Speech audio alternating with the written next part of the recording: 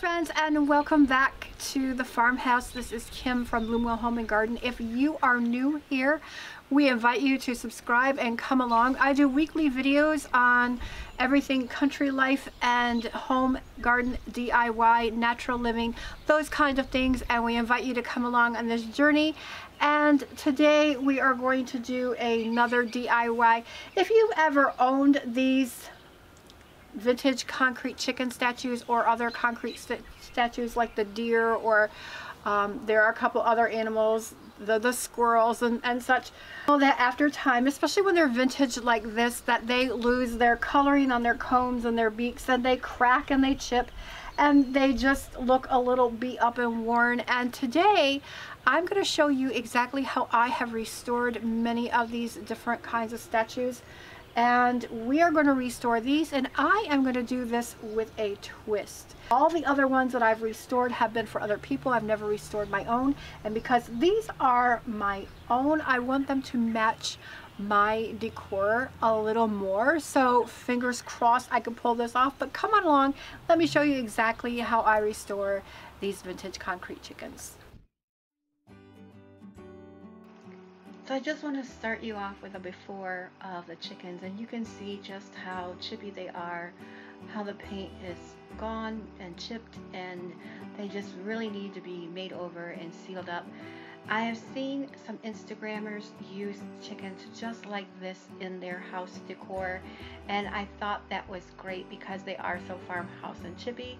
But I want to put mine outside, so I want to make them over, and I want them to match our decor a little bit more. The first step in working with these chickens is to make sure to get rid of all that chippy paint and sand down so you get a nice smooth finish. And of course, when working with vintage items, you want to be sure to wear a mask, be in a well ventilated area, wash your hands. We don't know what types of paint might be on vintage items, and there could be lead or other toxins, so just be aware of that and be cautious of those things. Now, I had an original idea, and this paint wasn't it, and I mentioned that a few times in this video, but I saw this paint. It's an exterior paint, and I thought, well, if they're going to be outside, this would work. This is a Dutch Boy premium exterior paint in the color Indian Bead. It is the same color that are on the doors of the house. And so I thought this would really give it a good base and keep it from weathering and getting too chippy again in the future. And the color that I'm using on the beak is Sunshine Yellow, and the wattles I believe is Apple Red, and I believe both of those are just the craft paint from Walmart. I continue working on the details for just a little while longer, and then I go ahead and start doing some blending techniques because I want some depth in my work. I don't want just a plain orange looking chicken, so I mix up some red and some burnt umber. I have some berry red too, and some copper, and I just start drawing those colors together and work in some shading in different places so that my chicken gets a little three-dimensional.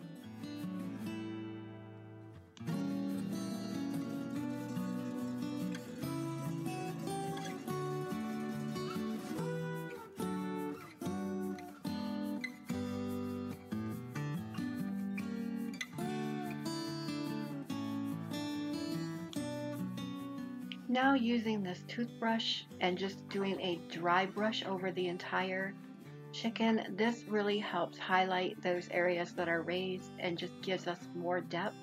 My final step is to take that same toothbrush dipped in water and go ahead and go back over the chicken just to be sure to blend. I've been working on these guys and I'm almost finished. I just have a few little details left to do on him.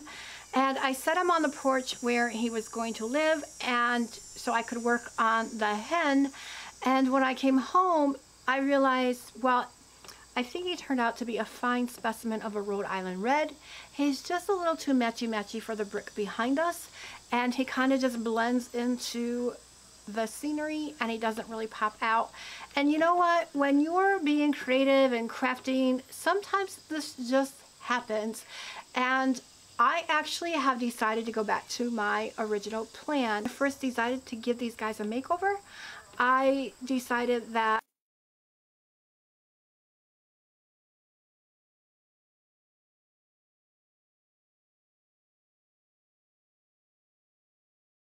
to be more like a barred rock, something that would have been on the farm in 1860, and I decided to go with this. He's very cute, but he wasn't giving me that folk country look that I was actually going for.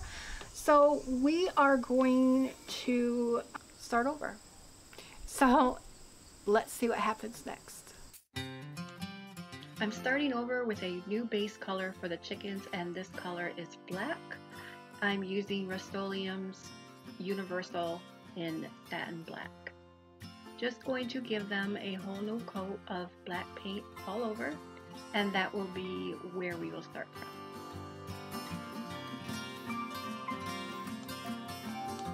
I'm just using plain old Dollar Tree paintbrushes. I feel they work really great for this, and my first color is Folk Art, and it is berry red. I do end up using some burgundy in this as well, just to add another dimension of color, lighten it up a little bit, and it worked out really well. So I'm first just going to work on the comb and the wattles in this color, and then we'll move on to the rest of the detail.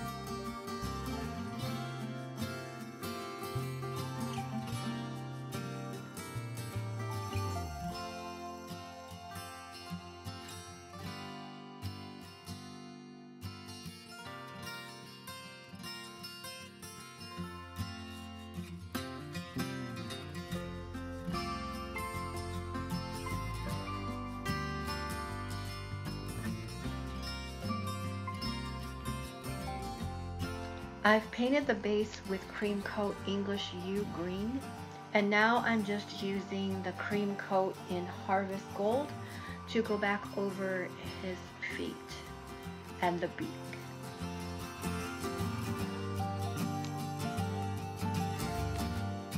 I have found that when you are working with cement statues, you kind of have to press in and do like a pounce with your brush more than a stroke, because it's so porous, and just being able to get the paint down into each and every little pore so that it fills it up.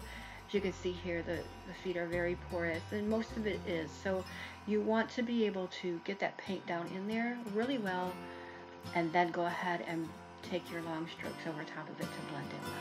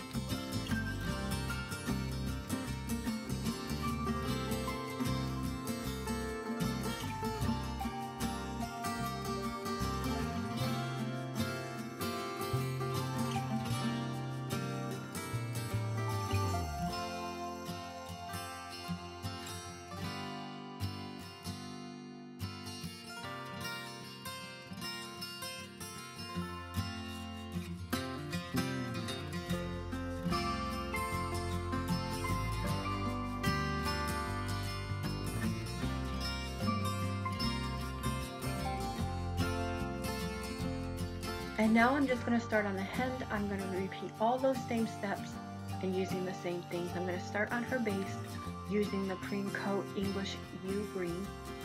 I had not completed her base when I first did the makeover, so even though she was painted with the exterior paint, I had not yet done her base or her feet or any of those things. So she's kind of like starting from scratch, but I'm going to be using all of the same colors in all of the same.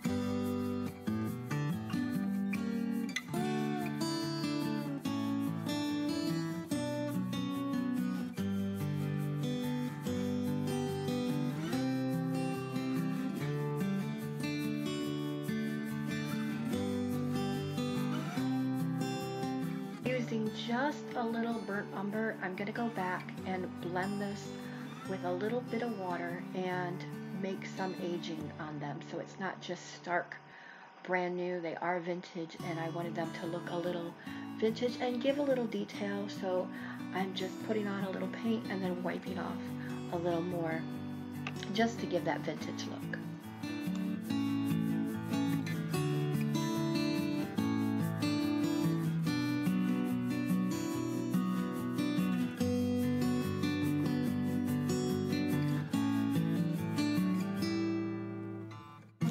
For the next big step, I'm using Apple Barrel white paint. Just going to put some on my palette, and then I'm just using a plain, cheap little chip brush, just barely sinking those bristles into the paint. And then I want to dry it off as much as possible. Just again, pouncing straight up and down. I want to keep my bristles nice and stiff. And then I'm just going to pounce all over the chicken.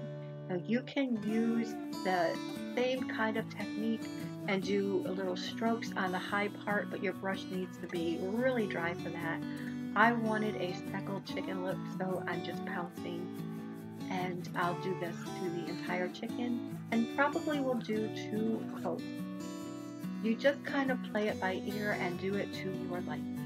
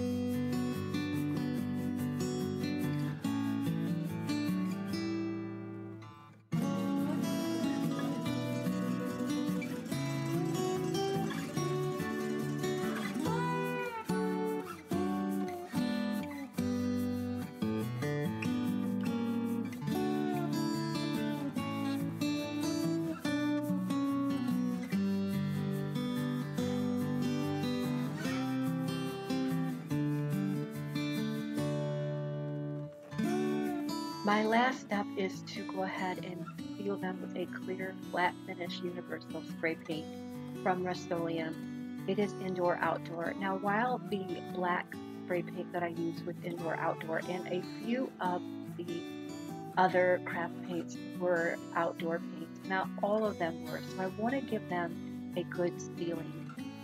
Also, it just helps add that second layer of protection because they are outside and they will have all the weather. Not in the wintertime, I do bring them in. But friends, here is our finished project, and tell me what you think and what color would you have painted your chicken?